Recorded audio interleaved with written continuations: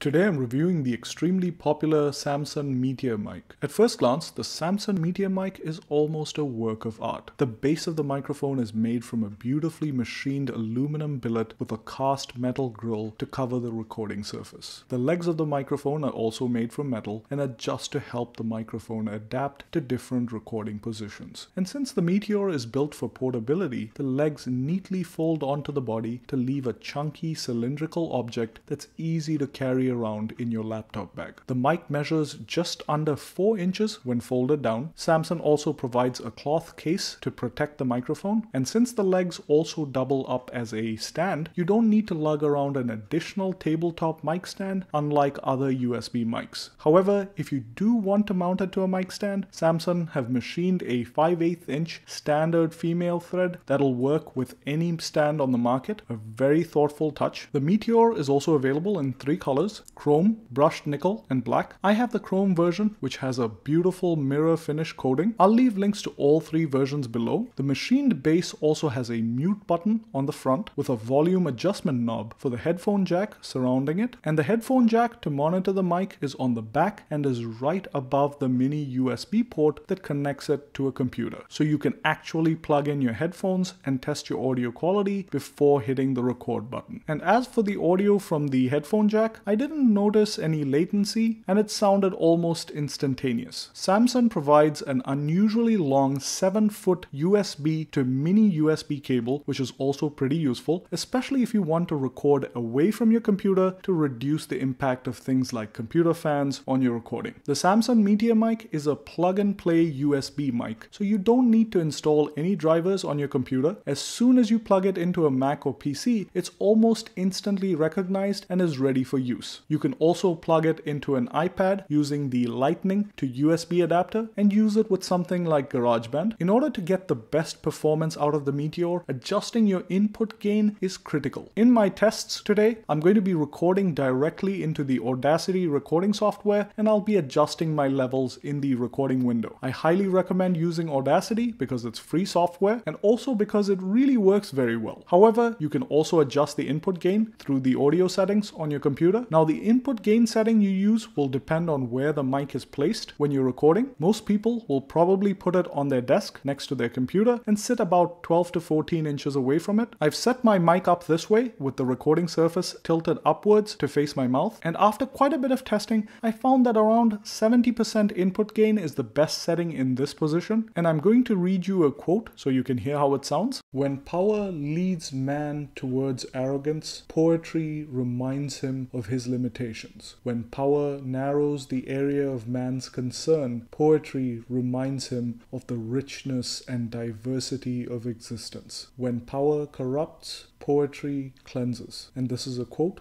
from John F. Kennedy. Now, to juice the best audio quality out of this mic, I found that mounting it on a boom arm or mic stand and getting it closer to you seemed to work best. I have it mounted on a mic stand with a boom arm, as you can see here, and I have a pop filter in front of it to reduce the impact of plosives, and the mic is about 4 to 5 inches directly in front of my mouth. In case you're looking for a mic stand or boom mount that'll work with this microphone, I've left links to some below. In this recording position, you want to set the gain to 45%. You can always amplify it in Audacity after recording if you feel the levels aren't high enough, and I'm going to read you the same quote so you can hear how it sounds. "When power leads man towards arrogance, poetry reminds him of his limitations. When power narrows the area of man's concern, poetry reminds him of the richness and diversity of existence. When power corrupts, poetry cleanses."